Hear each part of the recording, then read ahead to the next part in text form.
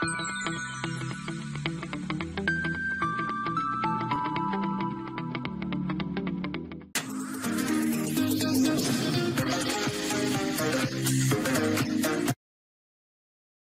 students, myself Kodia from LJIET Institute of Engineering and Technology. So in today's session we have to start one new chapter, that is mathematical representation of solid. Okay. Weightage of this chapter in GTU, that is 10%. And in today's session we have to cover main two topics. First one, that is what is geometry and what is topology, and second one, that is comparison of wireframe modeling, surface modeling and solid modeling. So what is geometry and what is topology, that we have to discuss now. So complete part representation including topological and geometrical data is, if any of the, in geometry there is two things covers, that is first one, that is shape of any of the object, and second one, that is dimension of any of the object. These two things cover in the geometry. And in topology the connectivity, how to connect any of the two objects or how to connect any of the two element, that is the topology. Clear? So the connectivity and associativity of the object entities, it determine the relational information between object entities. Clear? Suppose if we have to connect two straight line, at times these two straight line considered as two entities, and we have to define one relation between them. Support variation engineering applications such as mass properties and mechanism analysis, FEA means finite element analysis, FEM, that means finite element method, and tool path creation for CNC and so on. So this is the various engineering application of the geometry and topology. So we have to understand geometry and what is topology we have to understand based on this diagram. In first diagram indicate that is same geometry but different topology. So in first figure you can observe that there is three straight line L1, L2, L3 and one arc, capital R, and one point is P1 and the center is C1. So that is the first figure indicate. So in first figure indicate that is same geometry but different topology. Same geometry, that means shape of all entities are same, but and also dimension also same, but the top view of the object or front view of the object are different. So this is indicate same geometry but different topology, means dimension of all the entities are same but shape of the entities are different. Okay, so that is indicate first diagram, that is same geometry but different topology. Means distance of L1, L2 and L3 in both the figure are same. Clear? But shape of the object are different. Now next figure indicate that is different geometry but same topology. That means once you observe both the figure that look like same, but the dimension of all the entities are different. Means L1 dimension of L1 in first figure and dimension L1 in second figure, both the value is different. So this is the based on this diagram you can easily understand that what is the how consider we have any of the two object is in same geometry in different topology, and different geometry and same topology. So this is the basic things of geometry and topology. Now next, what is wireframe modeling? Developed in 1960. Wireframe modeling developed in 1960 and refer as a stick figure on an edge representation, means we have to represent any of the object with its edge. Okay, the word wireframe is related to the fact that one may imagine a wire that is bent to follow the object is to generate a model, means based on edges we have to generate one 3D model, that is the wireframe modeling. In wireframe modeling is one type of hollow modeling. Okay, you already know what is hollow modeling and what is wireframe modeling. We already discussed this thing in introduction part of this subject. The model consists entity of points, line, arc and circle. In wireframe modeling we have to consider this much of entities like a straight line, one point, arc, circle, conics and curves. All the entities considered as in wireframe modeling.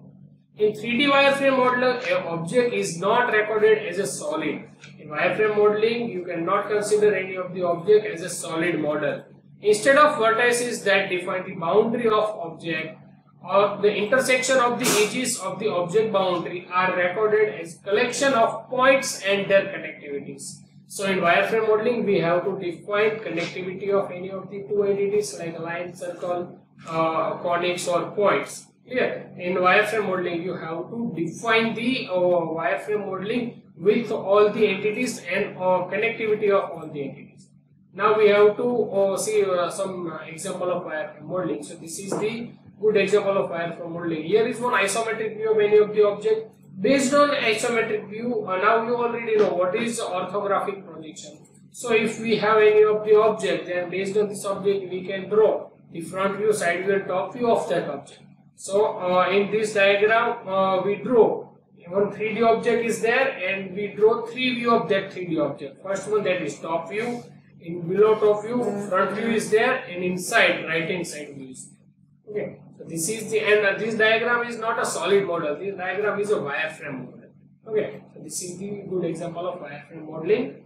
And next one, that is surface modeling. Now what is surface modeling? Surface modeling means it is useful in the straight, like if we have to draw a roof of the car or some type of, we have to generate one surface. At that time we have to use surface modeling. A surface model is a set of faces, means we have to bound number of faces and we have to generate one solid part. Clear? Bound the number of faces and we have to generate solid part, that is surface modeling. A surface model consists of wireframe entities that form the basis of create surface entities. In general, a wireframe model can be extended from a surface model by deleting or blanking all the surface entities. Clear? Means if once we have a number of surfaces and we bound all the surfaces, at that time we have to generate one 3D model. That is the surface model. Shape, design and representation of complex objects such as car, seat, aeroplane bodies as well as casting, all these things generated or created by surface modeling. Used to be separated shape model are now incorporated into solid model. Clear? Means we have to generate this solid model in Proix software, in Creo software. That is the different types of modeling software like SolidWorks, SolidEdge, all are the modeling software. Okay. Now next one, that is example of surface modeling. This is a good example of surface modeling. It is the surface of revolution. We have just one surface, one cross section of the object. At that time we have to rotate this cross section area at 360 degree and we have to generate one curve like this. Clear? So this is the example of surface model. Okay, this is the good example of surface modeling. Now last, solid modeling. Now what is solid modeling? How we have to generate solid modeling? So lots of methods are available in modeling software to generate a solid model. Solid modeling is the most advanced method of geometric modeling in 3-dimensional. Means we have to create any of the 3D model. At that time we have to use solid modeling. In solid modeling, lots of command is there like extrude, what is substrate, what is revolving, chamfering, fillet, all are the features of the solid modeling. The solid modeling is the representation of solid parts of the object on your computer.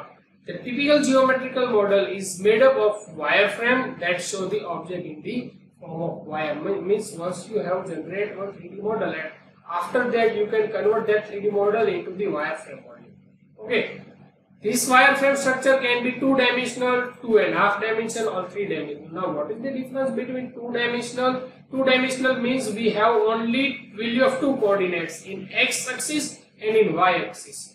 What is 2.5 dimensional? 2.5 dimensional modeling, that means we have data of only 2 coordinates x and y, but we have data not available for the z axis. But in the model you can visualize that z axis is there and some portion of you can visualize object in 3D model, but side face value is not available. That types of model consider in 2.5D modeling. And 3D modeling means we have all the data available for all the 3 axes. Okay, so this is the 2D modeling, 2.5D modeling and 3D modeling. You have to remember that in 2.5D modeling data of side face is not available.